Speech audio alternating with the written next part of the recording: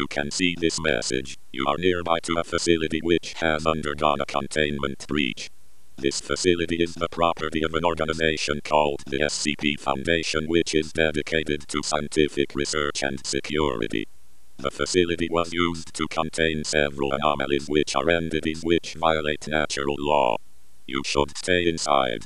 Do not look outside. Do not open the door for anyone or anything. If possible, arm yourself. Keep anyone in your home close. Do not let them out of your sight, as they may be replaced or terminated by a hostile anomaly if left alone. If you believe you hear unnatural screaming, close your eyes and do not open them until the screaming entity has left the area. If you see an unusual statue in the area, maintain eye contact with it at all times.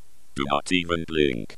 Retreat from the statue quickly. If you see an individual wearing unusual clothing which resembles a plague doctor's uniform, retreat from it immediately. If you hear the voice of an individual calling for aid, but you cannot see them, run in the opposite direction of the voice.